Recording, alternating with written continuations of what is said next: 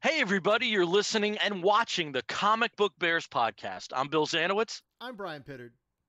I'm Steve Morey. And I'm Caleb Alexander McKenzie. and we are your hairy, heavy homos that talk about comic books, but you don't have to be a hairy, heavy homo to listen in or watch, but it helps. So, Can't hurt. What do you have to lose? No, I don't know. Yeah, what do you got to lose? So this is our first Facebook Live event. We're keeping it very loose because if we were worried about, structure, we'll batten that down in the audio version. It'll be very neat when that's released.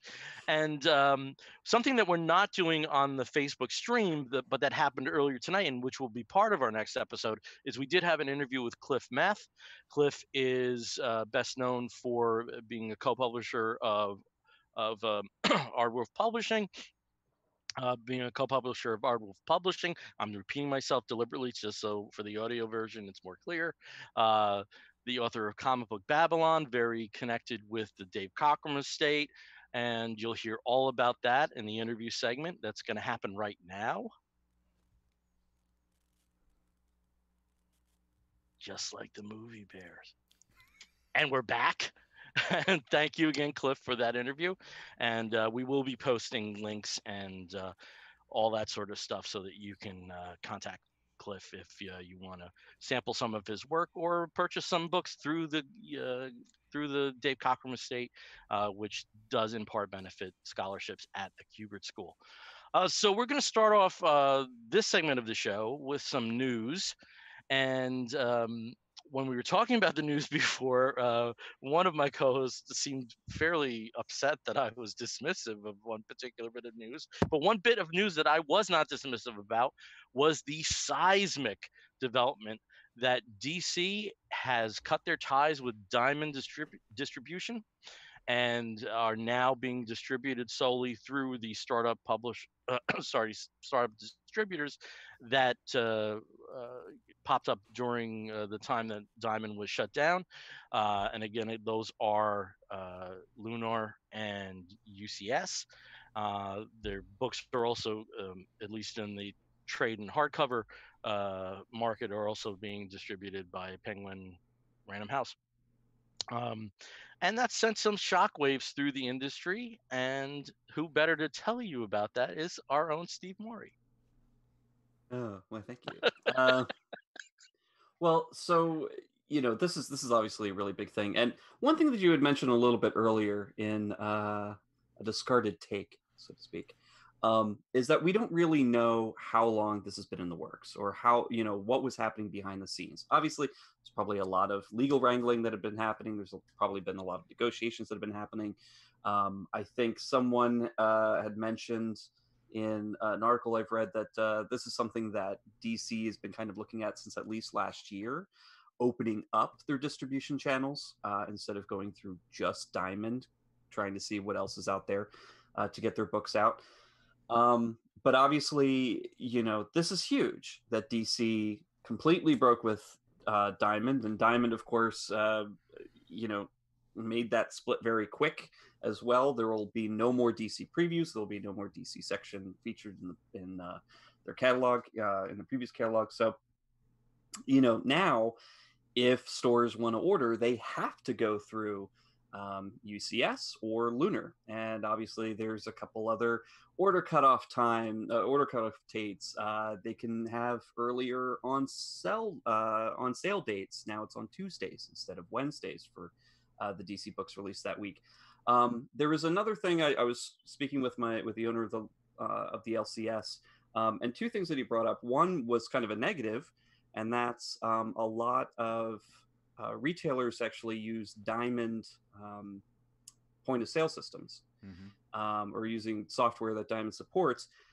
If you've got a whole list of barcodes now for all these DC titles that have to be manually loaded in every Monday night, Tuesday night, whenever you're getting the books, it's making it a little bit harder for retailers to actually do their pretty standard job rather than just getting the automatic updates that Diamond provides.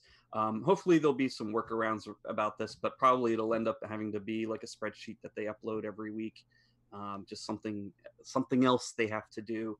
Also, other than filling out now 2 or 3 different order forms for comics. But they did mention, one of the things that Diamond hasn't really done in the past 25 years, because they've been basically the only game in town, is wine and dine and try to get retailers to, you know, to incentivize them to use Diamond. Bill, you've mentioned that now it's based around volumes, and it is. If you're the only game in town, the only thing you can do is try and get your stores to buy more from you, because you're not going to get any new customers. You just need those customers to order more. Right, and again, that focuses on various areas, whether it be eligibility for variant covers or more importantly, discounts. Mm-hmm. On volume. And that can be difficult for some store owners out there, especially smaller stores, smaller LCSs that may not have a huge customer base, but are they're not going to be able to order the hundreds of issues they're going to need to, the hundreds of copies, in order to get that one variant or that special store exclusive that somebody like like a bigger Forbidden Planet could possibly get. There's not going to be any of those.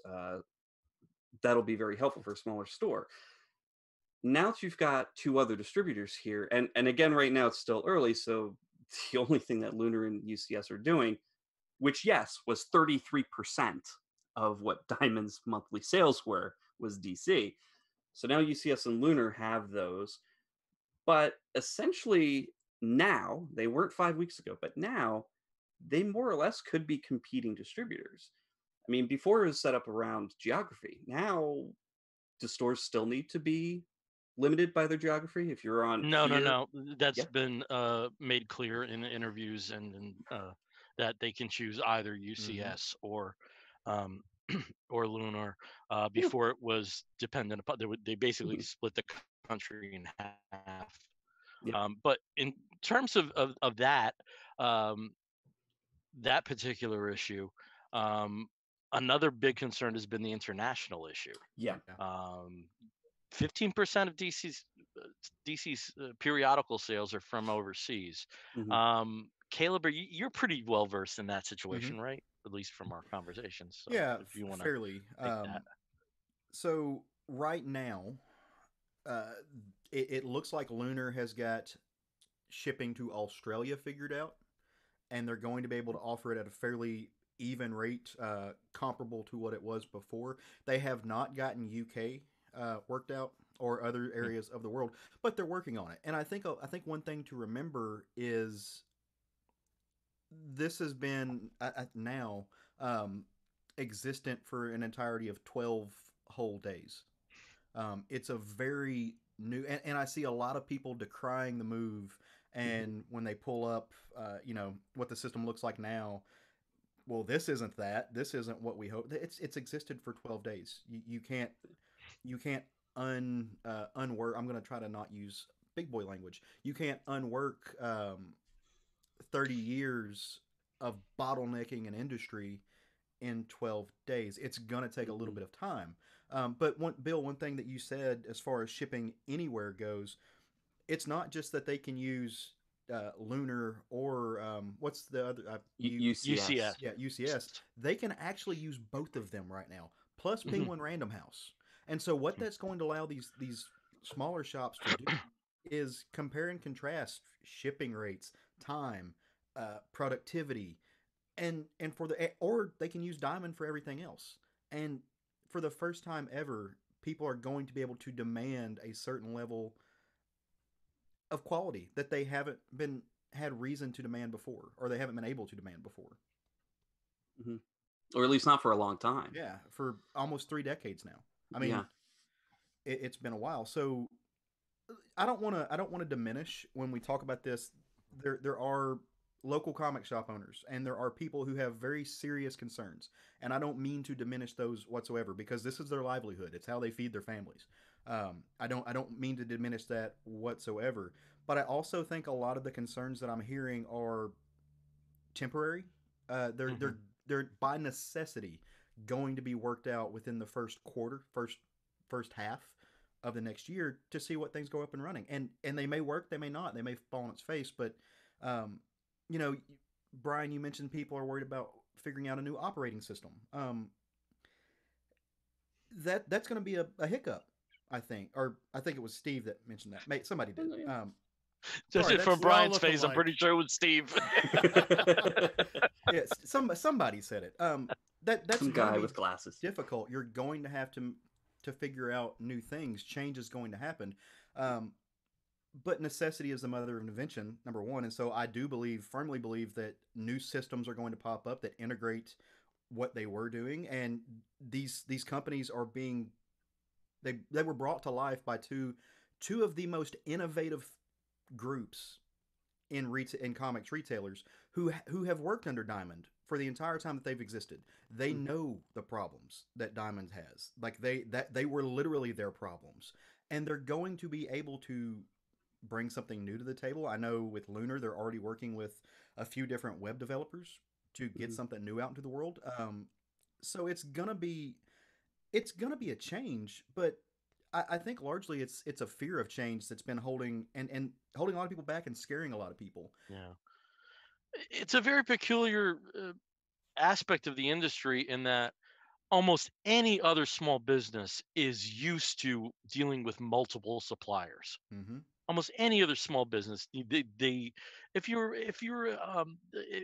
a nursery, you don't get your pots from the same place you get your seeds.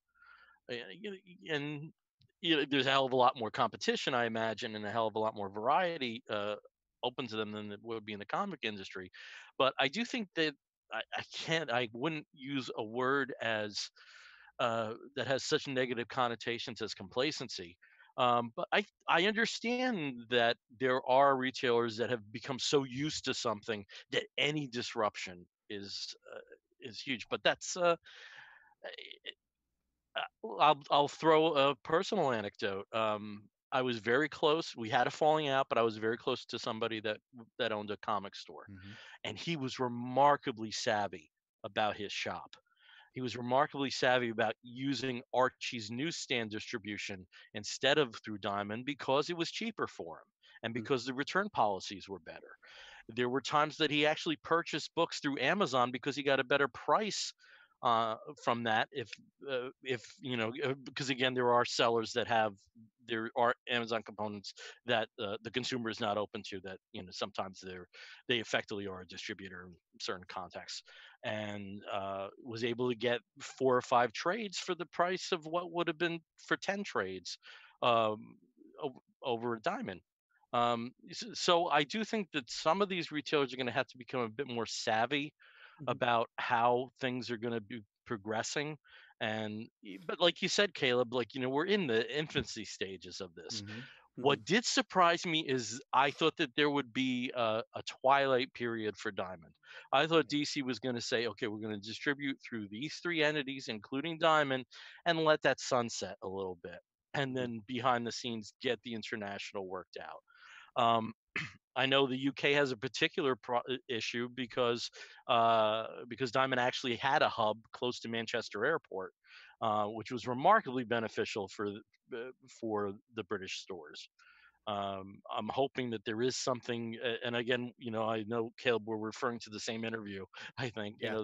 that whether it's a consortium of stores ordering together, uh, I'm sure something will be worked out. How ideal it is, I don't know. Um, but I do think that this is a situation where because I do think there are remarkably savvy retailers, Mm-hmm. and that probably the most savviest retailers were prepared for something like this. Um, I think it should have always been in the back of somebody's mind, and I also think that because um, it's middle-aged men primarily, they also remember what a horror story the downfall of Heroes World was, which was the distributor that Marvel eventually owned, and everything from Marvel went through that. Um, so I can understand being gun shy on Yeah. that particular Absolutely. change. Yeah. And again, like I said, not to diminish those fears at all, because I know what it's like to be I worked as a contract worker for years, and I know what it's like to not know when that next contract's coming through. and not know where your business is going. And I know that fear, and so it doesn't belittle like not I didn't mean to belittle that at all. No, But I I do don't think you did. Yeah. I do think that this industry, specifically the direct market, I'm not talking about comics at large, because when you talk about the industry of comics, you're talking about a $2 billion industry. When you're talking about the direct market, you're talking about something much smaller that actually takes up a significant less space of the industry at large. And I think part of that is specifically because of the chokehold that Diamond has had on the industry for years, and there hasn't been much innovation in that at all. Mhm. And Bill, Look at their website. Yeah. yeah, Yeah. like you said, you're savvy people in this industry should have been keeping this in the back of their mind, and it turns out that they were, because that's who this is. And I know a lot of I, I've seen it from my local comic shop owner. A lot of people are decrying the fact that these are co-owned by DCBS and Midtown, but Diamond, Diamond started yeah, as that. Jeppy was a Yeah. retailer. So I mean, like Yeah. that to me is asinine, and Yeah. they decry that because the Merklers and the owners of Midtown have made a lot of money. They're very rich people. They own very big shops, and they're able to give out insane discounts that local comic shops Mhm. can't give out. But you know who their distributor was when they got that deal that allowed them to give 40% off? It was Diamond. Diamond. Yeah. Diamond allowed that to happen, and those comic shops, those local comic shops, they couldn't go anywhere. They had nothing. They had no leg to stand on. There was no competitor, and Yeah. so if they can give, because like you said, Bill, everything revolves around volume when you've only got one distributor, and that distributor can give massive discounts. They can pick and choose prices per shop based on Mhm. how much volume they're getting. That incentivizes people to work with them, and Mhm. it benefits larger volume shops when it doesn't benefit smaller volume shops, and it allows the DCBSs, the mycomicshop.coms, the Midtown Comics, the Mile High Comics to Mhm. get extremely wealthy because of who they are and the amount of Mhm. people that they're around, when it has choked down those smaller shops. So Mhm. to decry it because it's those people who are now giving you an option, giving you the avenue for I sound like a capitalist, but I'm not. But who are giving you the option of finally saying, no, if you can't give us a competitive price to what you're giving that shop based on volume, we can go with them. Mhm. Flat Mhm. out, we will go with them, and we'll give you nothing. um, because DC gave, at least Lunar, I'm assuming they gave UCS, gave them the same bargain, the same deal that they had with Diamond. So you're going to get at first the same price. Now they're working with their shipping companies to get better shipping and to negotiate that so they can try to cut off some of that extra fat that's going to happen because you now have two shipments. And again, they're 12 days old. This baby ain't walking yet, but it's going to crawl for a little bit. It just like that to me. And again, I'm probably stepping on some toes here, and on some level, I don't really care, but I do. I'm trying to be sensitive to the fears of people. Um, Comic shops had the same opportunity to take innovative steps that Mhm. every other comic shop did, and they didn't because a lot of shop owners, number one, they're just fans. Yeah. They're just fans Mhm. who wanted to do this, and they want to come in, they want to turn their lights on, they want to push a button, and they want to go home at the end of the day, and that's Yeah. cool, totally cool. Yeah. But your industry has been choked down to where the highest selling comic on any given month maybe sells 170,000 copies. You know what's selling like gangbusters? Graphic novels and people outside of the comic industry, Mhm. webtoons. But it's not like digital aside. Those books that Bill spoke about last week, those DC graphic novels for kids, selling like hotcakes. I forget what the exact numbers, but I looked them up the other day, and like outside of the industry, yeah, they're flying off shelves. People are living them. They're digging the hell out of them because they can find them. They're accessible, and they're being catered to people that want them, in places that they can get them and not feel guilty about it. Um, I'm very fortunate. I could very easily use DCBS. I know a lot of you guys do. I go to my local comic shop. I pay a little bit more because I like the service. I like the community that it builds. Um, Yeah. Mhm. I'm a gay man. Like, surprise, shocker. But I walk What? into a comic shop. I can walk into my comic shop in Central Arkansas, and I can be around people who know I'm a gay man who know my husband, am treated with respect. There are people of all genders and color in there, and we can have an amazing dialogue, great conversation. That is not the experience that a lot of people get when they walk into comic shops. Mm-hmm. And so I can I've absolutely, rarely had that. yeah, I've it's rarely had not. that. It I is had it rare. for a short window when I developed friendships with people that worked at one particular store, but I've rarely had that. Yeah. Mm-hmm. And Just part the of way it that, worked out. Yeah. well, and part of that is because the industry's choked down to superheroes for 30 years, since the early 90s, late 80s. It was superheroes or nothing else. Superheroes are very attractive to a particular, white boy for a long time, or at least males. Even beyond, what where you come from. But Mhm. that has pushed a lot of people out and disinterested a lot of people. And graphic novels, the book market is putting it back in their hands. And part of me wonders, I have no idea. Like, I've seen the rumor mill run on this, but it's been mostly people pontificating and stuff. Mm-hmm. Part of me wonders if the sudden drop of Diamond by DC has got something to do, like the word on the street, rumor mill stuff, Mhm. is that Solvency. Diamond Diamond tried to get salty and tried to push in on their book distribution that they had planning and were working with. The England. other, yeah. Yeah. And so they took the opportunity and said, no, not like we're like, we'll go. And they did. And so there's something behind the scenes here that caused the massive disruption and caused them to instantaneously say, we are no longer interested in your business. Not that even we don't even want to shake hands with you. We're not going to see if this other avenue works. Um, and they dropped them.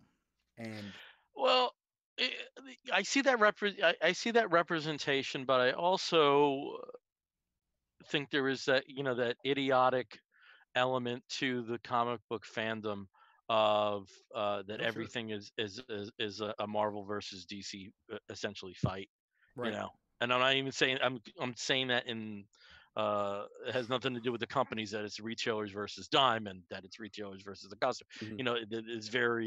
Um, it's very black and white. Mm-hmm. Um, and the minute you read an actual article about the business, you know that's out the door. One thing I do have to say is the parties that are involved, including Jeppy and Diamond, Mm-hmm. including the publishers, maybe not necessarily the bigger publishers, because I'm sure that there are people at AT&T and Disney that view these entities as R&D and nothing else. Mm-hmm. I'm sure there are people there. I don't think it's everybody, but um, I'm sure that there is An some IP element there. mine. But That's in all. terms of Jeppy Mine. and Diamond and the people behind the distributors and the majority of people at publishers, nobody wants the industry to fail. No. Mm-hmm. There's There's nobody no that wants the industry to fail. there's no And comic book some villain. of that speculation almost comes from that Yeah. nonsense black and white area. Brian, please interject.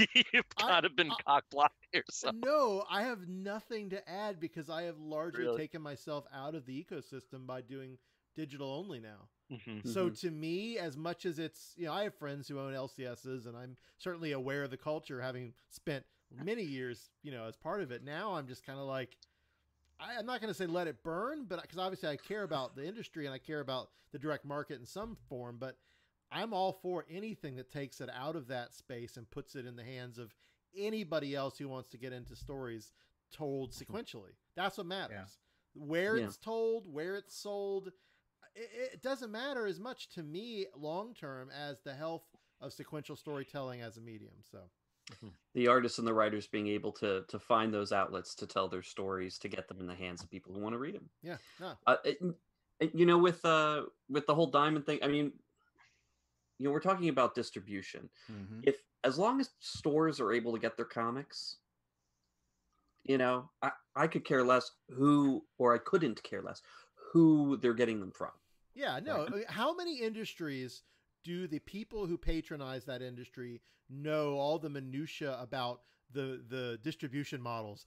Like Comics are special in that way because people in our age group and or whatever who are traditionally the patrons of the direct market, we're the ones who are like in on the intrigue and because there's so few players that are like well, especially before recently, but the relative few number of comic book publishers and distribution sources now, even if it's like 3 or 4 compared to 1, like it's just so boutique, and I think that's what's held back comics and sequential storytelling for decades.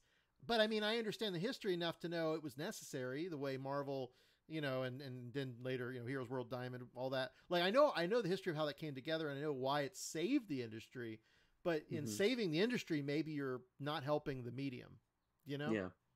And also we're not where we were. Like the industry itself and the distribution model and the where stores were, they're very different. It's very different from 25 years ago. I mean, people aren't doing it. There's an internet now that people are placing all of their orders on. You're not sitting there with multiple order forms, paper forms that you need to get in the mail or fax somewhere. You could just go online and I just swear though, there's stores out there that would not shock me. I know one in Newport, Rhode Island, Annex Comics. Oh my God. Every time I would go to that LCS, I'd be like, you're still in business.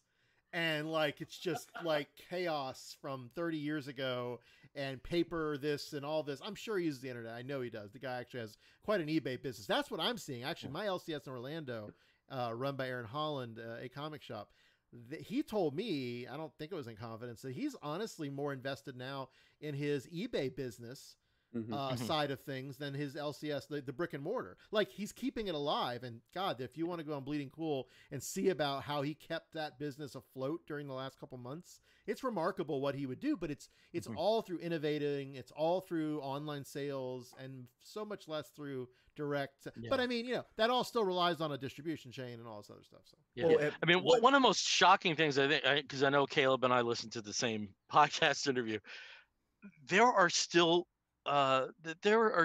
retailers that operate with Diamond on COD. Yeah.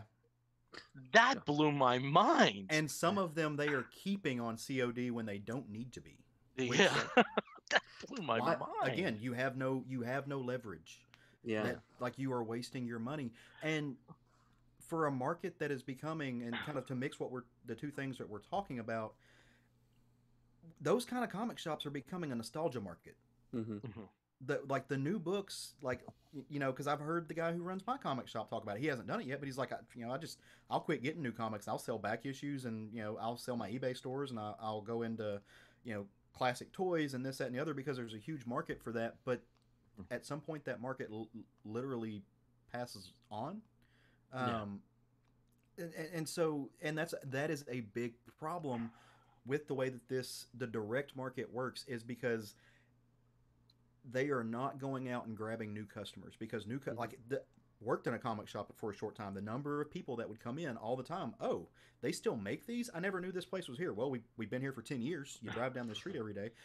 And that's why when comics are going into Walmart, or Bill finds Archie comics at the grocery store and stuff like that. Like, people see those and they get them as as kind of impulse buys. That's how a lot of us started buying comics. Yeah. Spinner rack, adults. Baby. Yeah. Sadly, I could not provide a new Archie Comics digest. I was expecting it to come up from your hand. I saw you lean over, and I was like, "Oh." The DCBS box came on Monday, and the digest era for Bill Zanowitz may be over. My DCBS came too, so yeah. DC Comics we have a comment I want to share. We've actually had some people saying hi, but tell us who. Jim, I can never say his last name. Poliafico. Yeah, Poliafico. And Brad from Movie Bears. Yeah. A couple. Also, everybody wish Jim a happy birthday. It was his birthday this week, so happy birthday. Happy birthday, Jim. But we did have a comment from Arnie Razorfish. I don't know if anyone knows. Yes. Arnie. Yeah, we know him. Okay, good. He's the Razorfish part is new, but okay. So his comment was, no industry should bend to the participants that won't continue to enhance and upgrade their model. We discontinued paper products at my day job because the juice wasn't worth the squeeze. So yeah. More good way of of putting it. Very good way of putting it. He's an incredibly smart man. Yeah, and if you recall, if anybody who's watching or listening, a couple months ago, I talked about My Comic Shop Country, which was Mm-hmm. a great documentary that was put out. It was true labor of love for the filmmaker that took several years to make. But one of the big cruxes of the thesis on that is that comic shops are 100% tied to the people who run them. And if the people who run them don't want to change, don't have and a lot of them aren't business people. They are fans. I mean, Kayla, you said it, like they're fans who happen to, find a storefront and start selling stuff. Um, if they don't understand how the business model would benefit them if they paid more attention, took a couple courses about things, looked at the different opportunities that they have to innovate and attract new people and change how they order and upgrade their stores and update their stores, um, that's not going to last for them. If These the stores parent are gonna die. if the parents don't have a reason to walk into the comic shop, then the kids aren't getting comics, which means that you are not raising a new generation of people who are going to buy comics tomorrow. Yeah. Flat out, you're done. If you are not getting outside of the four walls of your shop and advertising and getting people to walk into your store trying to attract new customers, then what you're essentially doing is you are selling to a dwindling, ever dwindling comic space, and you're like that's not a sustainable model. That's literally why Batman only sells 170,000 copies on a good week. Yeah. I'm gonna shut up because I get in trouble. Well, and kind of going along with that too. I mean, Yeah. if Yeah, as a shut up. store owner or as a major voice in the direct market, if your biggest complaint is now, oh, I have to deal with this, I have to deal with yet another distributor or whatnot. What would we say about, Brian said it best. It's like no other business, no other industry is so, the people who purchase or the people who consume it are so interested in the minutia of it. I do not go into my local Harris Teeter and know where they got the Campbell soup versus the other soups, and it's just Yeah, but there's so um, much. there also is a breed of comic fan that does not care about this. They Oh, of just want to make course, sure that of they get the course. books. And Yeah, then there's other people that are like they're losing sleep over it. true. Oh, very true. um, And if a yeah. store owner We've is just going talked to about do it what for they 31 can, minutes. So yeah, exactly. There's got to be a store owners that are successful are the ones that do what they can to get the books in the hands of the people that want them, and get the books in the hands of the people that they want to read the books. They want to attract new people. They want to, whatever. And having multiple distributors and saying, well, I can't do this. I can't deal with, three different distributors now or two separate distributors for this because it's going to just ruin me. That's not thinking inside the box, because months ago, the issue was Diamond keeps destroying my books. I can't order enough to get an incentive. Blah blah blah. Like there's, yeah. you know, Some of the same people complaining about Diamond are complaining about this development. exactly. Yeah. Sorry, there's no Yeah. incentive for Diamond to improve. Yeah. If they're the only game in town. Can I say something that gets me in trouble? Sure. We've had a lot of talk here about attracting new people, and that always comes down to kids. Mhm. And for a long time, I felt kids were a lost cause.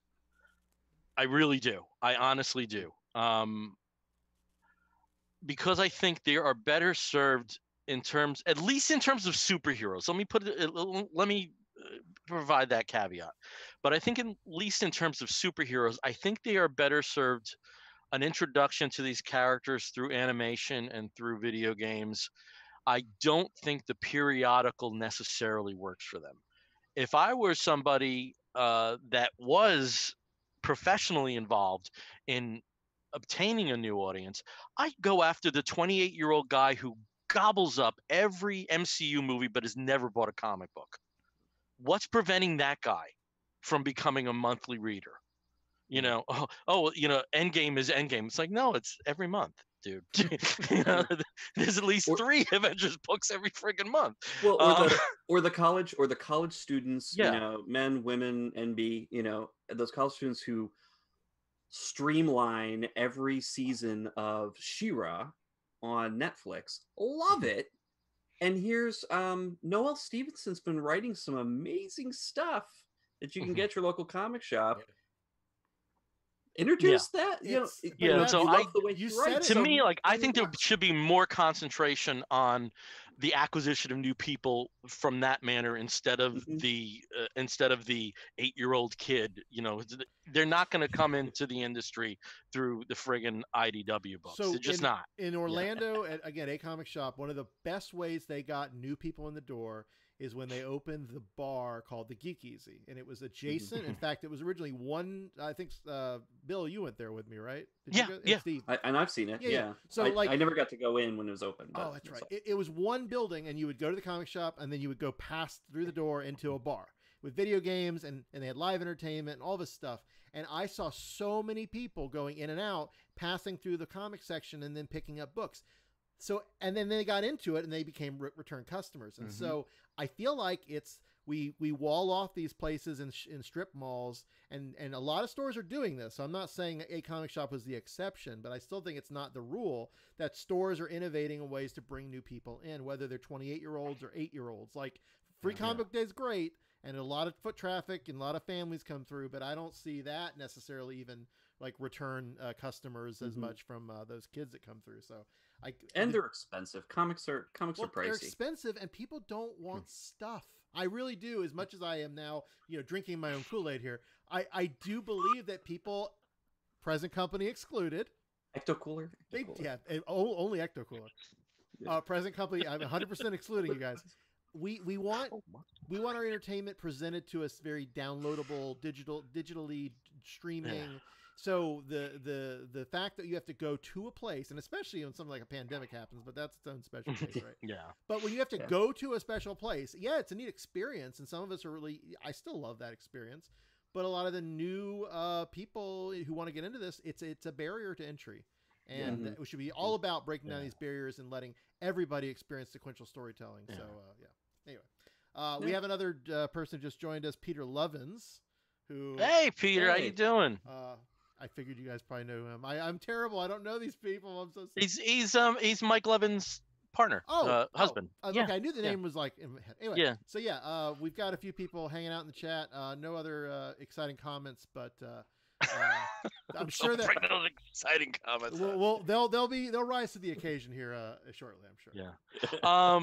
Before we go further, something we haven't done. We have generally been showing off our shirts. So let's go. I have the Cyborg Cyber Spin. Nice. That's the attraction that's at the Six Flags Great Adventure. Nice. It'll make you throw up. But the shirt's really cool. Okay. So what do you got, Steve? No, Brian. Let's go Brian first. Let's go Brian. So in honor of Chaz, which if you're not following the news, how could you not? Seattle has the Capitol Hill Autonomous Zone, where the protesters have basically taken over, and it's like Occupy Capitol Hill. But anyway, I haven't been down to Chaz yet, but I had to wear something to honor the struggle. So wherever that is there. Hey, Seattle. I have basically sort of a mashup Totoro in the style of Godzilla. Really cool. I love this shirt, and so does my niece. So And I actually get to play this week. I haven't get to play the last few weeks. Nice. Am wearing. I got to get that for my husband because that's exactly up his alley. Is that Flex? Yeah. Huh? Who makes that shirt? Out Geeks. Oh, Out Geeks. Okay. Out Geeks. Yep. Out Geeks. Okay, Steve, what's going on with Batwoman? Batwoman. I don't know what you're talking about. Batwoman. Well, okay. So we talked about a couple weeks ago when the big news hit that Ruby Rose was not going to be coming back for season 2. And all the speculation as to why, and the discussions and everything that came out afterwards. Great. One of the biggest things, and I think this is a very interesting decision, the showrunners have decided to kill off the character of Kate Kane, keeping the character of Batwoman, of course, but not just having a different actress under the cowl, but doing away with the entire character of Kate Kane and reinventing her as this new, I think so far unnamed person. So very interesting to not just start over with a new actress, soap opera style, just sort of like swap out the part of Kate Kane will now be played by, it's going to be a completely new person, completely new character. There is no Kate Kane to compete storyline wise or to come back and take up the mantle again. Um, it's interesting. I'm sure it'll work. I'm hoping it works. I think it'll be great. It'd be very interesting and intriguing and create some new opportunities with storytellings and relationships with the characters. But what do you guys feel about that? Uh, Because I know I Bill, you were so into wanting to talk about it. Yeah, I mean, especially for me who like lives and breathes DCU, I Mm-hmm. oddly find myself not caring. Um, because I think it's I'm of two minds of this, okay? I think it potentially is the wrong way to go because there is such a familial element to the show with her relationship with her father and with Alice, Mm-hmm. that it just seems that everything they built up in the first season is out the door, Yeah. effectively. So, and on top of that, since it was a one season show at this point, it's a lot less disruptive for recasting than it would be if we were 4 seasons in. Yeah. Um, that's just my feel. Um, I think there may be some elements that they could incorporate if they are killing off Kate Kane that may have an effect on her father, which could feed into the storyline. Alice as well. If her death is a plot point, is a plot point that's exploited in an interesting and novel manner.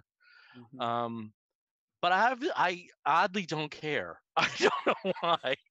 Um, I, I just I just stopped caring. I was so giddy with Stargirl's fourth episode, I think, and Yeah. then this business came in that I was like, I don't care. I got Stargirl for another 9 weeks. So Well, and I'm sorry. I'm sorry to all the Kate Kane fans. I we'll contrast oddly that. find myself not caring.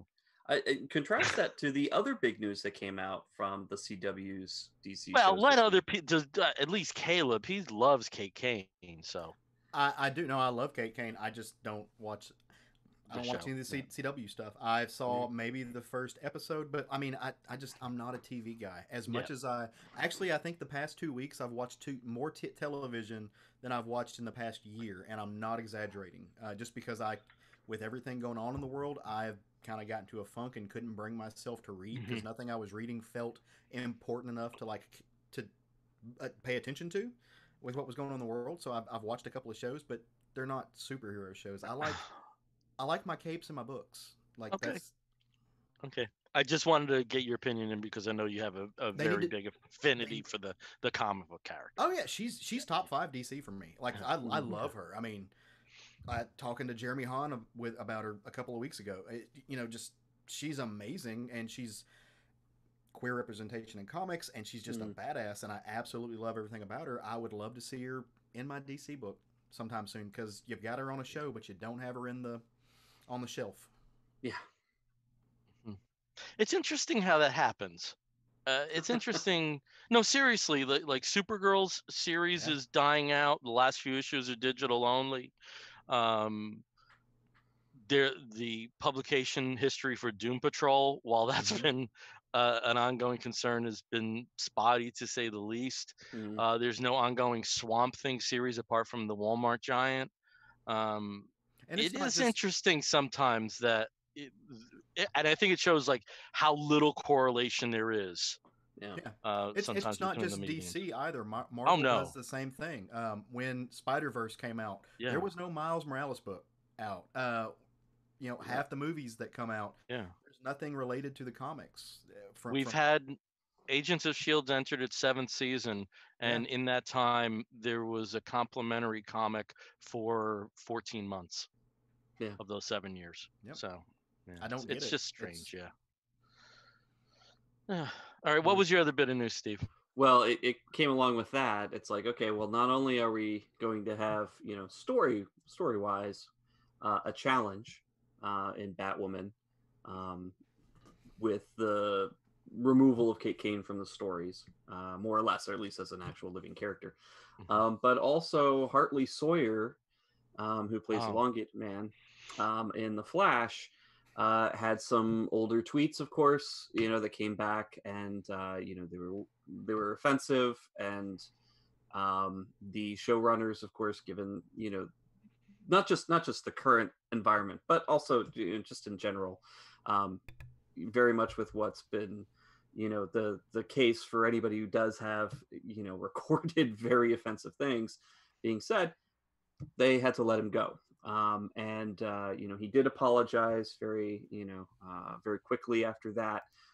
His other co-stars did talk about it, did address it, and we're very clear that this type of language had no part, had no place uh, in their family, basically.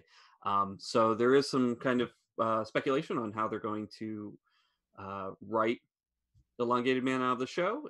Are they going to remove him completely? Are they going to recast him? Especially with removing Kate Kane and killing Kate Kane as a character off once Ruby Rose left. My guess is they're just going to have him out of the show. What that's going to do for some of the things that they've been setting up, especially now that he was a regular cast member and not just a guest cast member, mhm. setting up the relationship with Sue Dibney, etc. Yeah. What's First of all, I that hate gonna the actress who plays Sue Dibney. Yeah. I couldn't stand her. Um, I think it's a character that's very easy to jettison Mhm. in the context that he operates within the show. He kind of is. It's very easy to remove him from the equation. You pull him back like a rubber band and shoot him in the space. Yeah. Yeah, Hey, Or you maybe just there. replace it with Plastic Man, and then you're like, okay, here we go. Hey, maybe there's a thing that kills off Kate Kane and Ralph Dibney at the same time. Ooh. The Snyder Cut. Mm. Oh no, no. Snyder Cut. So I did read Hartley's comments, like his reaction and Yeah. the way. And I mean, if you're gonna look at a textbook way to handle one of these situations, he did it the right way compared to like Stephen Amell with the whole T. Franklin thing going, and he did not handle it well. No. No, So but with Hartley, I think if there was a situation where those comments were made where he was 17 or 18 years old, there may have been a little bit of leeway there. He was in his mid 20s yeah, he at was the an time he adult. made those. Yeah. He was, I think, even like late 20s at that point. And homophobic and racist. I thought those touched on him, but Jesus Christ, the sexism. Yeah. I mean that was the like my eyes bulged out. It's like people still talk like this, you know? Straight guys, Yes, maybe. they I do. don't know. I guess. Yeah. Oh. But yeah, it's very interesting that they would have two big casting removals Mhm. within a couple weeks of each other. Now, obviously for very different reasons and very different outcomes, I would think, but it'd be interesting. It's going to be interesting when the shows come back. What's the consensus now? Would it be January 2021. January 21? Yeah, that's Except for Supergirl and Legends are going to be mid-season replacements. Supergirl's mid-season status is not because of a ratings issue; it's because of Melissa Benoist's pregnancy. So they're pushing that back to mid-season, and Superman and Lois, The Flash, and Batwoman are intended to, when they actually do have the actual premiere of the season in early January. Yeah. oh Interesting. I actually was also reading about like across the board, writers are learning not to write crowd scenes. However, for episodic television, however this falls and however they get back into production, you probably won't see crowd scenes for about a year. Yeah. Lots of CG or Could be CG, yeah. Old Lots of footage warehouses. crowds. Yeah, lots of warehouses.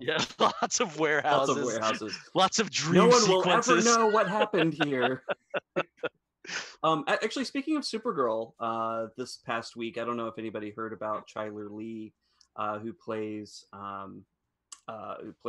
Kara's sister on there, Alex. Alex. She came out for Pride Month. She came out on a post for Pride Month.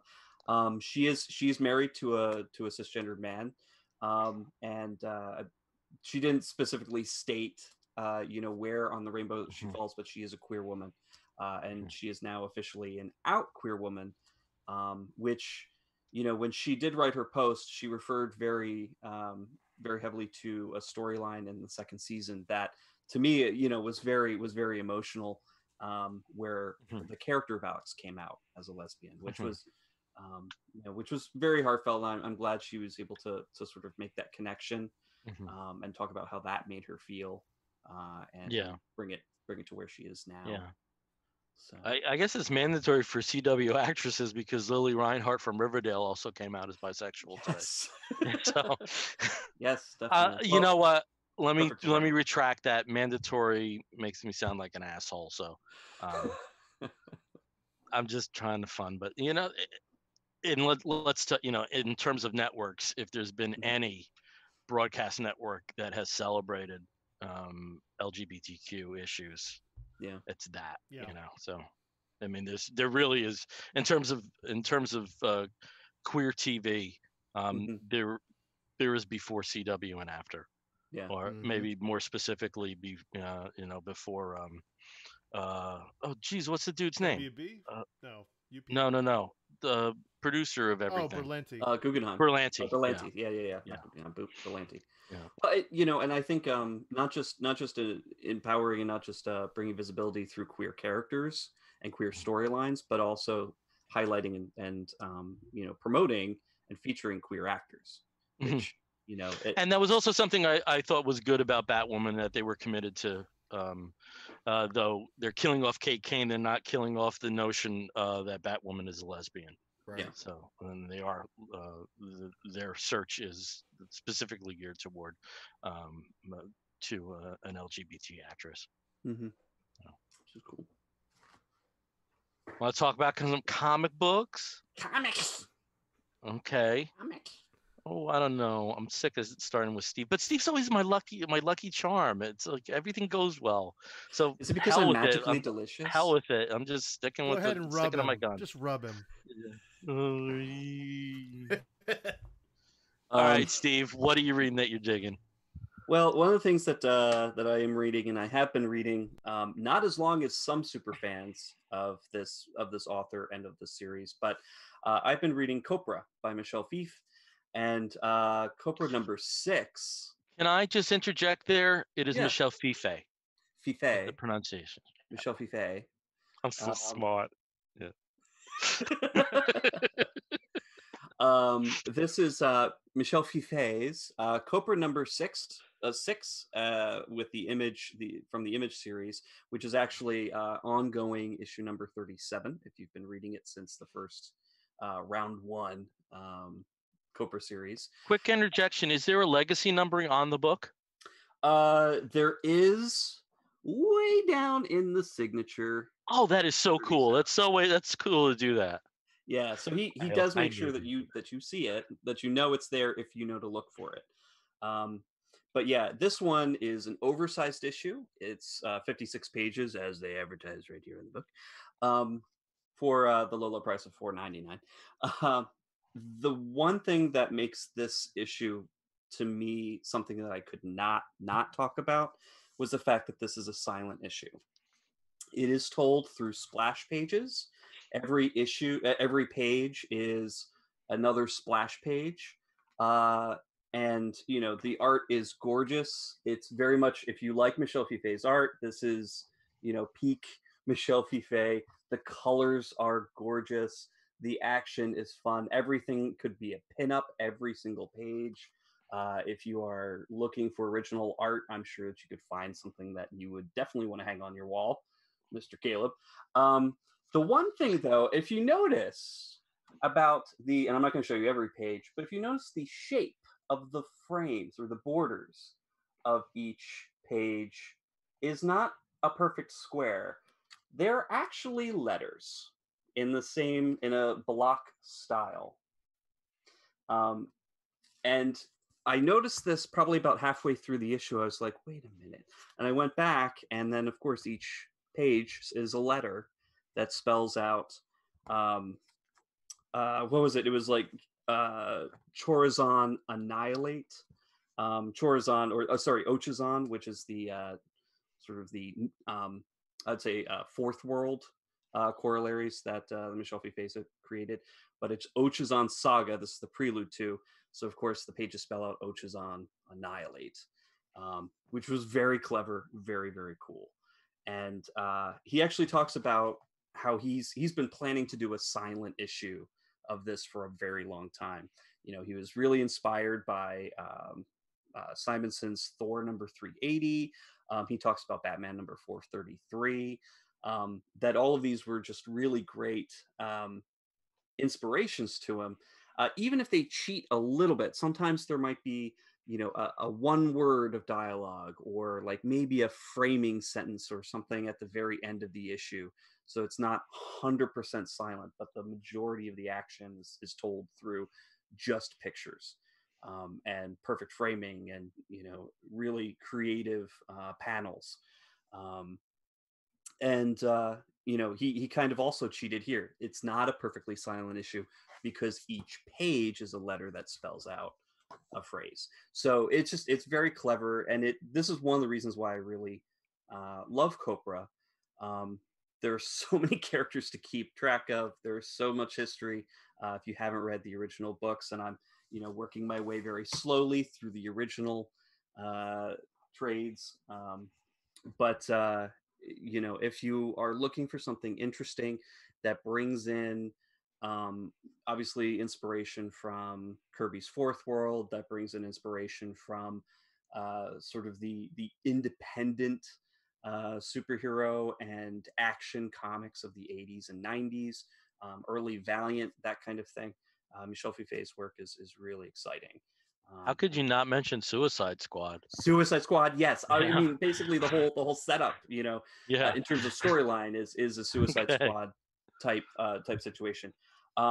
The other thing too, this is not just it is not just the Ochazon prelude. It also, he returns to some characters that were in the pre-Image series, and he just does sort of a small story in the back called Negative Land, featuring several of his characters and what happened to them after the pages that they were in.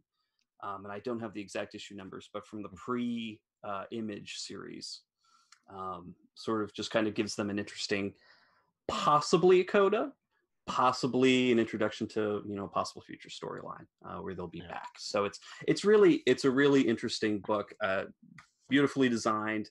And unfortunately made me a little sad, because in the back matter, he talks about how he's so excited and looking forward to going to the East Coast Comic Con in Secaucus and Heroes Con in Charlotte. And of course that was unable to happen. In terms of sampling Copra, it should be worth mentioning that the first issue of the original Bergen Street Comics series is available for free through Image on Comixology. And if you want to hold it in your hands, because some people do, there is an Image first that's coming out in 2 months. Yeah. With that, so. And Image has actually, you know, they've re-released and republished, reprinted all of the collections that for a while were just basically through Bergen Books. They were hard to come by unless you saw him at a Comic-Con. He would always have, you know, a bunch with him, so that you could buy directly from him, which is the way I would have loved to do this. Would have loved to see him this month, next week, to go and buy a whole bunch more of these, but unfortunately, no. But I recommend it. Copra number 6. If it interests you, the new series starts with a new number 1, legacy issue number 38. Hopefully, should come out in the next couple of months or so, depending on how the publishing schedule is now. Well, thank you, Steve. Okay, Brian, how about you? What you reading? Well, so I don't read a lot these days. I'm kind of dipping back into the old comics, but very excited. The X-Men books are ramping back up. and I read New Warriors, New Mutants, number 10, and Excalibur, number 10, I believe. And let me just complain for a minute, because when this whole thing started with Hickman's amazing House of X and Powers of 10, I really was excited for X-Men in a way that I had not been in so long. And we've talked about this at length over the last, year or whatever that they've been relaunched. However, apart from the X-Men proper, and probably, let's say, Marauders, and the occasional Hickman written I keep wanting to say New Warriors, New Mutants, I am quickly getting tired of every other book. And I love the people making them, and especially Tini Howard, who is doing Excalibur, and I love Excalibur. So I am very disappointed in, not myself, but disappointed in general, that I am not a fan of what's happening right now. And I really feel like they've all lost the bubble here and are going off in weird ways that just, I don't think it ties well into the shared narrative of Krakoa. I get why Excalibur's doing what it's doing. So basically, if you're not familiar with Excalibur, let me back up a second. I know this is mainly for Bill. So I'm just kidding. I'm just saying that the two books. Am I still muted, or can you hear me? The two books that I am getting are X-Men and New Mutants. Well, and those are, so when Hickman's on New Mutants, it's fantastic. It's so brilliant, and we've talked about it. But Ed Brisson is the other writer, and I like his stuff. That's the thing. I like these creators a lot. But anyway, I'll come back to that. I'll put a pin in that, as they say. So Excalibur, if you've never read it, back in the day, Chris Claremont, Alan Davis, seminal series, X-Men in England and fantasy. Let's just say that, right? Different characters, yes. The Queen's Wave. Oh, I always got to do this one. But anyway, great series, love it. Warren Ellis contributed down the road. A lot of great artists and other writers have come through. Great series. Kitty, Nightcrawler, Phoenix. What's her name? Rachel Gray. Rachel Gray. Yeah. Oh, I think about that one. Yeah. Captain Britain, Megan. Very cool. The new version of it ties in with that. It does not just use the name, which they've certainly done in the past. Betsy Braddock, who is Benjamin Braddock, former Captain Britain's sister, formerly mutant Psylocke. She was this badass ninja. Take her out of the ninja body, put her back in her original body. It's complicated. She's now Captain Britain. And you mix in new characters. So some of the same. You got Nightcrawler's not around. Rogue, Gambit, Richter. In this issue, Rachel Gray and Kitty show up. So they keep tying it back. They've kept the connectivity there. Wasn't Kitty dead? So that's the thing. Oh, Kitty did die in Marauders. Spoilers, by the way. I'm sure she's going to come back. Like, nobody is expecting this to last, years and years and whatever. But this book confused the fuck out of me. Sorry if anyone's listening and the kids are around. Sorry. I get a little salty when I've been having my my beer here. This is the men's room, by the way, I'm drinking, just so plug that in. But yeah, no, she's dead. And she shows up. And you're thinking, okay, maybe they're just out of sync. Like, they've been really good at connecting and keeping like a shared story. So much so at the end of each issue, you see the reading order you should read it in. So you're like, huh? Then later on, you realize, oh, we're not doing a dream, but we're doing a reality has changed issue. Because Betsy's brother, Jamie Braddock, who is now the king of Otherworld, and his mutant power is to reshape reality. And so basically he has just made him a new reality where it is what it is. And it sets him against like an authoritarian England that hates mutants. And so there's like some good stuff there. It's not bad. But what is confusing is it's not clear at the beginning until later in the issue that it's an elseworldy alternate reality. So you're just thinking it's all what? It's just confusing. And what I have a problem with is this storyline, which no fault of theirs, got paused a few months ago. So it's been a few months since we read the last one. And now you're doing this with the Ant Farm. It's like the whole thing combined, it's just not very clear, straightforward, and not in a boring way, but just it's not clear storytelling to me. There's a whole thing going on with Apocalypse that's not referenced, so they've kind of shunted that aside. There's other weird little side things that have spun off and they're not really addressed. So it's just a mess. And I wish it wasn't, because I love the Excalibur and I love Teeny and I love the X-Men and everything about this. So that's my complaint number one. New Mutants, number 2, not number 2, number 10. Also a mess, differently and fine. Like, they're going off and they're kind of doing this. So when Ed's writing it, it's we're going off with a certain set of new mutants and we're exploring these lost mutants that are newfound mutants. We need to claim them, collect them, bring them to Krakoa so they can live out their utopia and all that stuff. Fine, good. That's very much in keeping with the idea of New Mutants and other books. But again, like, they took a storyline where this mutant's power is to is having nightmares and manifesting them in reality, and so you have this weird effect of that, and the art's a little crazy, and you got some other characters being mixed in, and so it's just, again, a lot of stuff thrown at you at once. And if you're a casual X-Men fan, not that I am, and not that Steve is, but I know, Bill, you're a little more casual X-Men, right? It's very casual. It's you're a hookup X-Men fan. I'm a marquee creator on the title. When the marquee creator leaves, I'm gone. That's fair. Caleb, I forgot, what's your X-Men attachment? Yeah. Are you? I love the X-Men. I'm more of an Avengers guy, but I do love the X-Men.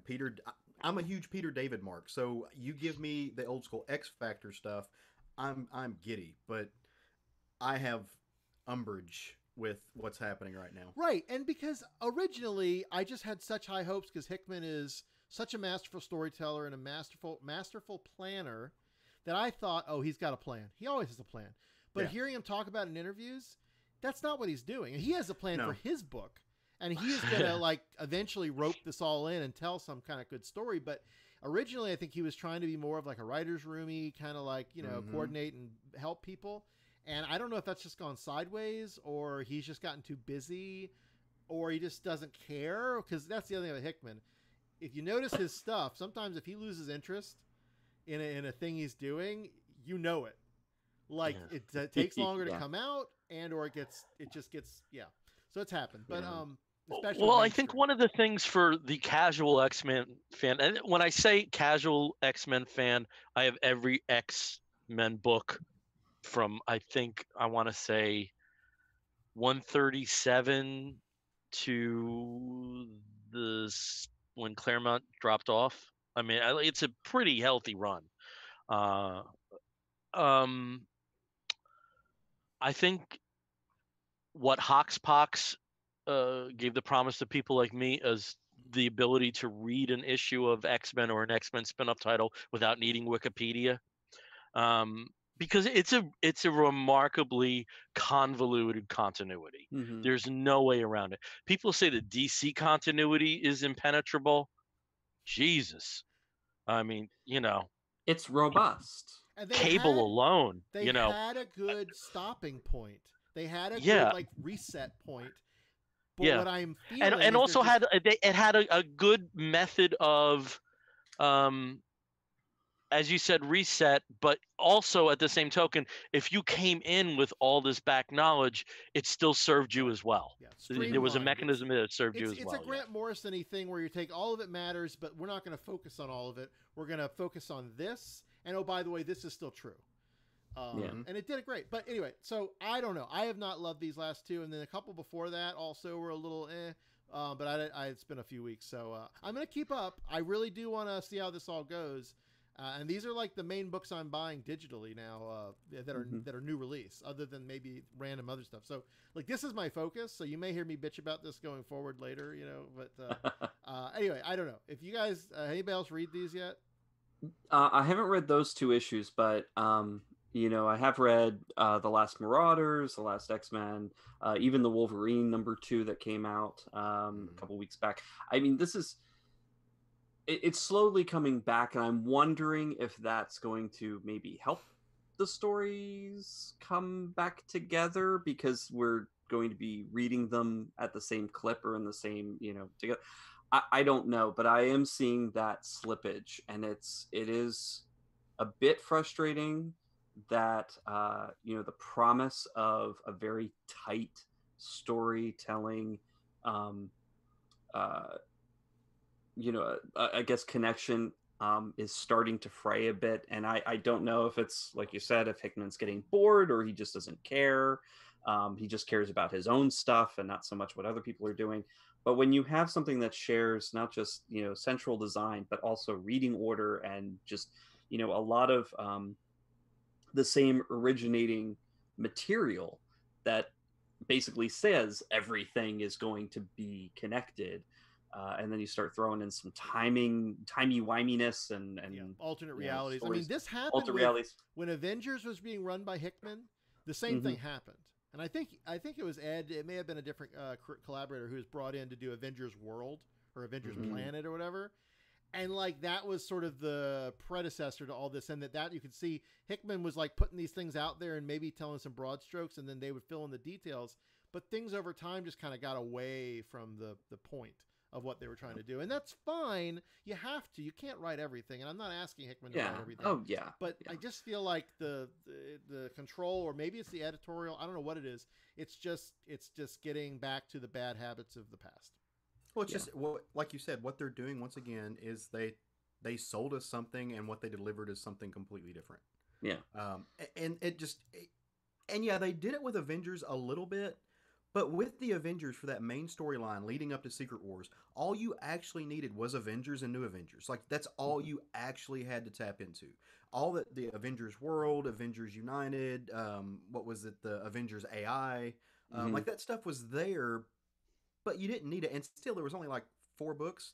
What are they up to? Like 11 now Yeah. with X Men? Well, I mean, they ended Fallen Angels because it was only supposed to be a 6-issue series, but then they started Hellions, and now you've also Well, got Cable, and you've got Wolverine, and yeah. and Fallen Angels was Kudaransky and shouldn't have been made. But that's I digress. But you like what you delivered was not what you sold, Yeah. and even outside of the all the like 97 tangential things, even in the X-Men series, which is amazing. I'm not besmirching the quality of it. The first thing you did is kill off a character, which is exactly what you said you weren't going to do. Like, stop it. Fucking quit. Well, yes and no, but we should move on. But there's a whole host of topics we're going to come back to in the weeks to come about this. So just be ready. Okay. I just checked because it was bugging me. I had to know. Avengers World started with Hickman, Mm-hmm. and very quickly transmuted to Hickman co-writing with Nick Spencer, and then Nick Spencer writing. Okay. Okay. Good to I know. made a face. I made a face. Just one very quick question for people who are much closer up on the current state of X-Men than I am. Do all the X books share the same editor? Usually, Good question. historically, yes. Historically, they have, but it's Yeah. also that 11 books is a lot of books. So they promoted Mustache. Jordan D. White. Jordan, they promoted the Jordan. ukulele guy. Yeah, Mhm. they Okay. promoted Jordan D. White to like he's over the X-Men office. Okay. And then he's got like junior editors, and I don't mean that derogatorily. They're editors Yeah. are doing their job, but he's got editors underneath him that are working in chunks of books. Okay. Chunks or chunks? Chunky. Chunks of books. All right. For our resident chunk, Caleb, why don't you tell us about something that you're reading? Mine'll be quick. So there is a new publisher out called AWA. Sorry, I'll get in closer. I just saw this on Comixology today. It's good. It is. Check it out. They are a new publisher, and I believe it's going to be a shared universe. But unlike the other thing that we just talked about, they're not trying to say, "Hey, you have to pick these up if you want to know what's going on." It's a semi-shared universe. It's got some things going on, but we're going to give you different stories for different fan bases, and I think it's Straczynski is kind of over this, and unfortunately, their two flagship books that they put out right before Corona was about an outbreak. Number one, and then the other one is called The Resistance. So lots of things happening. Timely. Very Very timely. timely. And unfortunately, they had put out their first issues right when that happened. But this one, I just got it new this week. I think it's called Old Haunts. It is by Rob Williams, Ollie Masters. Let's see, we got Lawrence Campbell and Lee Lowridge doing the art on this book. Really fun story. You guys know, essentially, just as a setup, it's a mafia story. With the mafia, what's the old phrase? When you're in, you're in. No one gets to retire from the mafia, but what if they did? What does that look like if people get to retire from the mafia? It's called South Florida. Well, um, hey, you sign those waivers, you don't get to say where they're at. Oh, But no, but what if they did? Especially when the mafiosos are kind of a group, and it's one of those situations where they're literally selling out. They're selling their crime business out to get out of the game. Um, and that sounds great, right? But let's think about the things that you have to do, the life you have to live, and literally the bodies you have to bury when you're a mob boss. And it takes the concept of, does that follow you into retirement? Not only does it weigh on your conscience, but let's go even deeper and make it a horror story. Do those literal ghosts chase you down? So you have these three main figures, and one of them got out a decade ago. He was done, but he has to come back into the picture because they're selling their business, and they kind of go out to bury the last body, so to speak. And as they're sitting there on the edge of town, they're having this conversation. What do we do with this? What do we do with this baggage that we carry? But all throughout their career, they've had this. There's kind of a symbolism. They're like these are old guys. There's something to be said for their quality of their work. They've taken coins for every person, everybody they've buried. They've taken coins and they've stamped an X into it, and they've put it over the eyes of their victims, and they've buried them deep in this hill. And as they're burying the last body, you start to see these things kind of come to life. And as they're driving home, there's this amazing. See if I can find it real quick. There's this amazing splash page of this bird who's got these coins in his eyes, and it's a skeleton type thing. Comes out, and none of these guys know it. They kind of get in their car and they're driving home, and they're talking about how one of them doesn't really want to do this because he doesn't know how to retire. The other one is drunk. The other one has already been out, so he doesn't care. And then all of a sudden, this bird flies through their windshield, breaks it. They almost crash. It scares the hell out of them. And as they pull over to the side of the road, they're trying to figure out what happens. And all through this, you get this weird tone of haunting. And that's kind of where I want to close, because I hope you go read this. I'll close with the book, but it lets you know that they're not getting away with this, because as they're sitting there next to the wrecked car, they look up and there is a figure shrouded, cloaked, ominous, cloaked on a high rise, and all you can see is the coins in its eyes, and it's something that's going to come back and haunt them, and the story's going to go from there. There's a little bit of backstory. There's a little bit of subtext. There is a detective who raging alcoholic to the point that she's passed out across her steering wheel because she's following one of these guys around, and they have apparently killed her partner. It doesn't really get into that, but it plants that seed. I'm enticed, and for me to be enticed with a book like this quick, from a publisher that I don't know a lot about, and it's kind of brand new, this is good work, and I would like to see more of it. I'm a fan of the art. Let me show some of it off.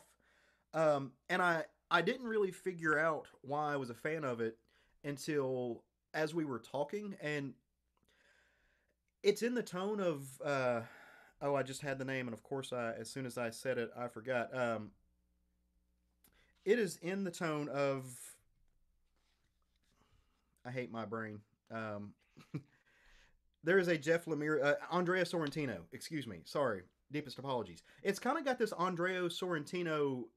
It looks like he took a Polaroid of some real life stuff and then he threw it into a Photoshop thing and arted it, which can arted it. That's a verb now. That can come out really bad. You How see, soon ago did you come up with that? just south mouth. It's the thing. Um, that can be really bad. You can get some really really poor art. Did I mention Kudaransky? I mentioned Kudaransky. Um, this is actually decent though. This is very. It's not quite Andrea Sorrentino, but it's in that same wheelhouse, and he's doing something very cool with it. Enough like it can you can see the influence, but it's beautiful and it's distracting and it is the art is haunting, and part of what makes it haunting is you can see the glimpse of reality in the drawing, and that is neat because it shines through and it makes you, as somebody who's into like the meta fiction of what comics can do, it gives you that taste of the real world and then it glosses it back over into the fiction. And I think that's something you don't get outside of the medium of comics. And so check it out. Again, it's called Old Haunts. Fun retirement story. Okay, So, cool.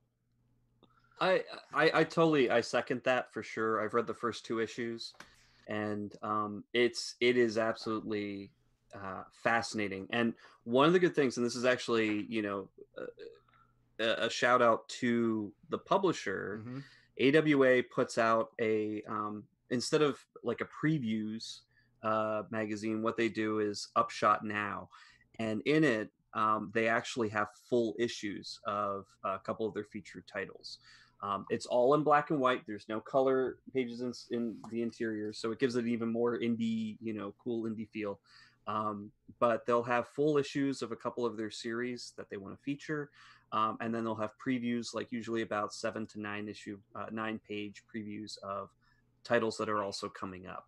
Mm-hmm. And this also comes out monthly, so if you aren't buying all of the regular books, this is a good taste. It also gives you an opportunity because they're $5, and you get two full issues in there, plus you get a whole bunch of previews. So it's kind of like a DC Giant, 100-page Giant, basically, That also kind of sounds and a like lot of back matter. That also kind of sounds like Cross Gen Edge or Mhm. Remember when they would do that? Yeah. Would have like the current issues. Yeah.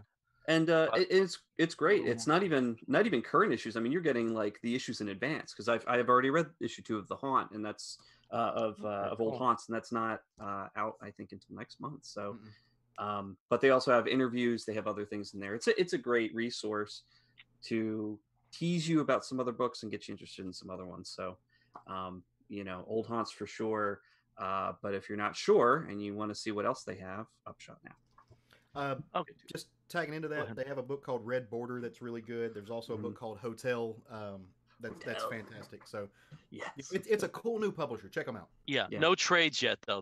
The books are still still Right. new, They're still invented, brand new. So. I Okay, think the cool. second issues are all that have actually been published. Okay, I'm going to speed through my recommendation because it's getting a little late. I've felt a duty to spotlight a DC book since I haven't spotlighted a DC book in some time. And in my catch up pre DCBS box, I was going through the young adult original graphic novels that we were talking about. And this one was an unexpected joy, and that's The Oracle Code.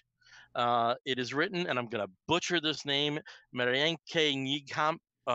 She's Dutch, and the illustrator is Manuel Pretano. And this basically is a version of Barbara Gordon that never gets to be Batgirl. It's a way of moving her from Barbara Gordon, the teenager, to Oracle, and effectively the same way of her entering the ranks of the differently abled community without as dark a turn as Killing Joke provides, or as mature a turn as Killing Joke provides. She's a hacker, and through an incident, um, she becomes paralyzed and wheelchair bound. She comes to, unfortunately, because of Jim Gordon's occupation and his inability to provide for her in the way that he wants to, she goes to the Arkham Center of Independence, and this is a version of Arkham Asylum that is geared towards uh, teenagers who've been through tremendous trauma or now are disabled or differently abled in some capacity. But there's a mystery there, and uh, it introduces a nice group of supporting characters that I wouldn't mind seeing again.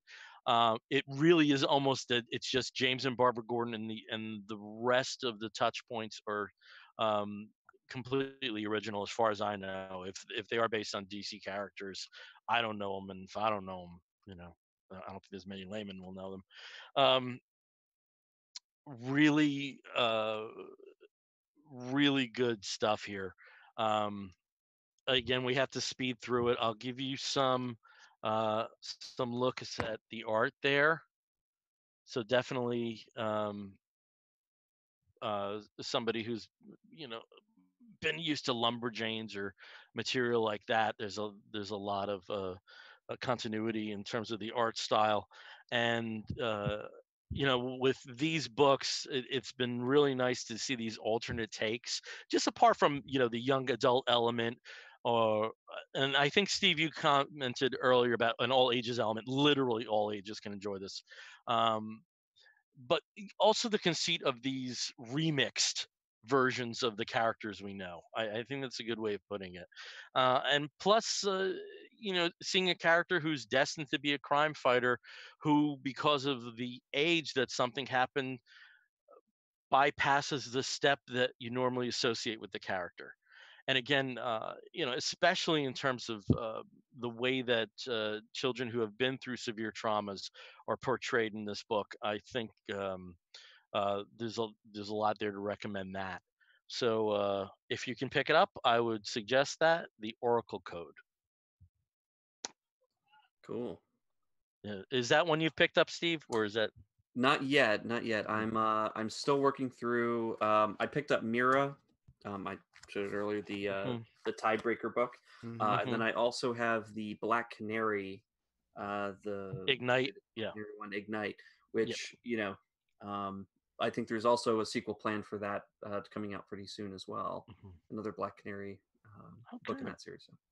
All right. Well, it's getting late here, as I said, and when we wrap an episode of the Comic Book Bears up, we do so with a segment we call the Woofs of the Week segment, where we spotlight something, be it a comic book or a film or a television series or a charitable initiative, anything under the sun that we think you, fair listener or viewer, may be interested in sampling.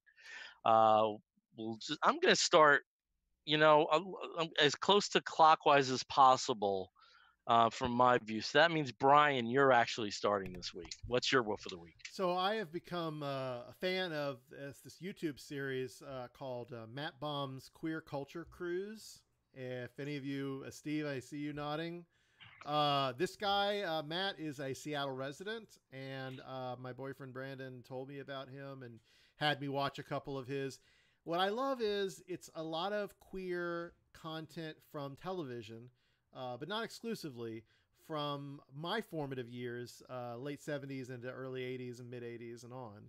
And it touchstones on different things throughout queer culture and first moments for this and that, and how they have like echoed in the future going forward. And so the last one I watched was Madeline Kahn, It's Madeline, sitcom that did not last very long, but featured a drag queen character, and was probably, I think they said it was the first to do so.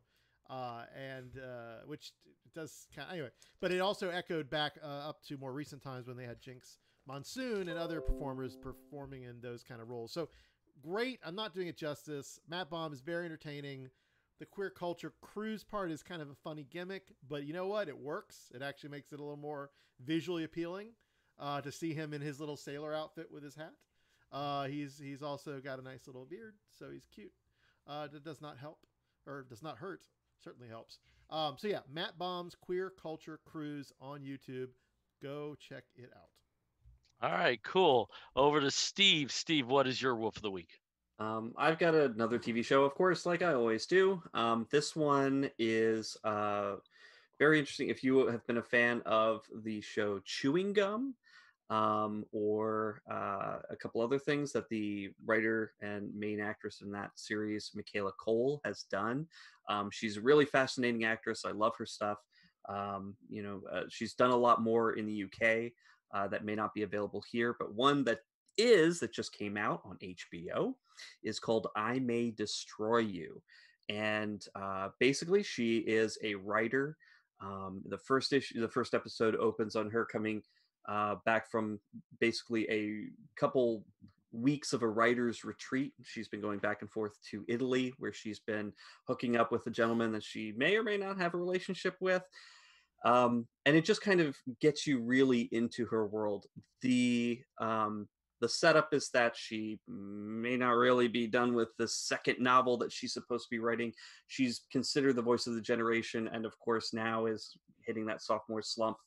And her publishers and editor are very eager for her to finish that book and to provide it as soon as possible because of the advance and all the time that she's taken in Italy and all the enjoyment that she's been having. And through the course of the first episode, she struggles with her procrastination, her real, her kind of malaise in trying to finish this book, and just, of course, the usual confusion that happens in an early 20s person's life. And then something really tragic happens.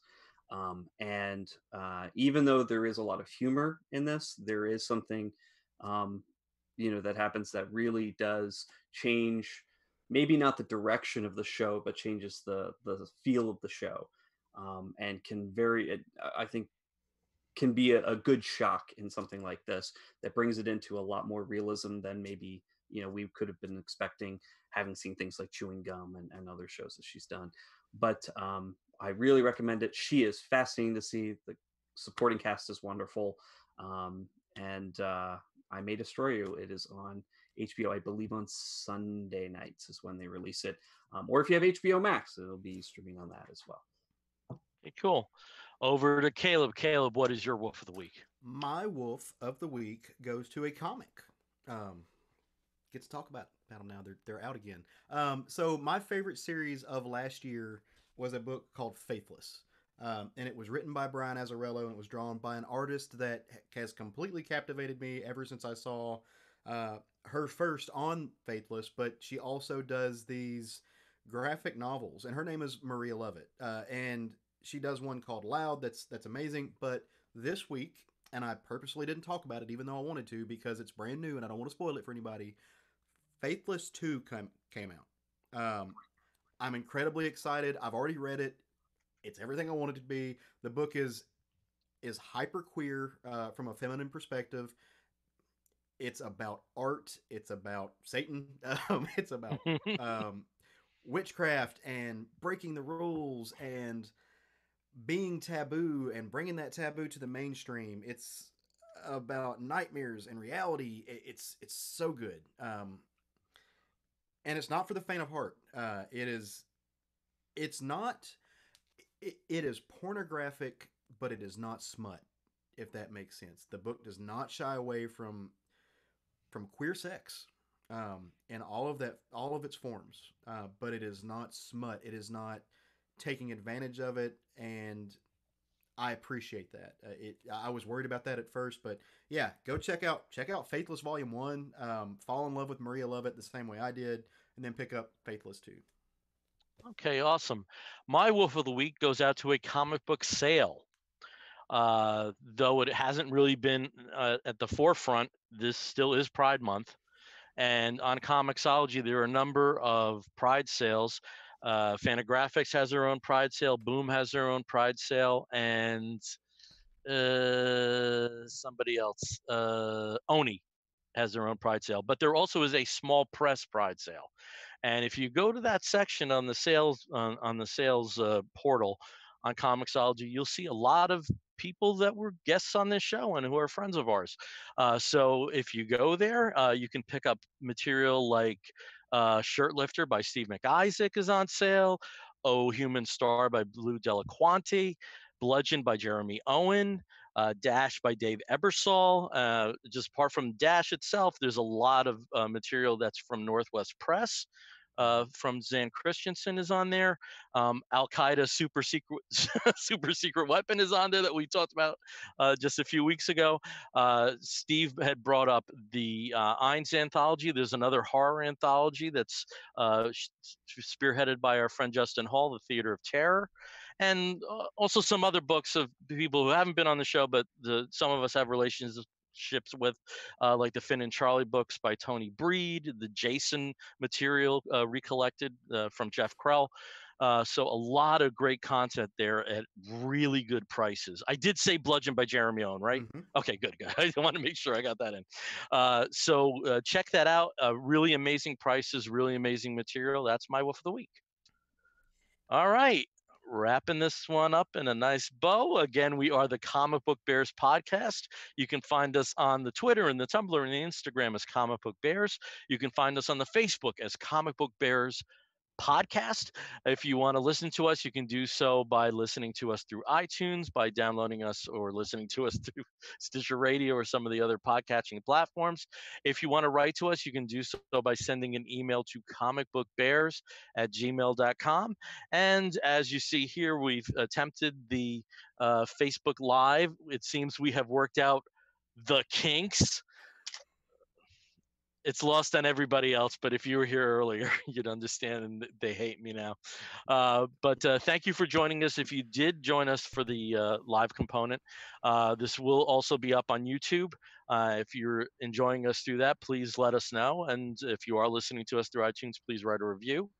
And we will be back next week. So until then, I'm Billy Z. I'm Brian Pittard. I'm Steve Morey. And I'm Caleb Alexander McKenzie. You're going to hear a woof and an explosion. We'll be back next week. Take care, everyone.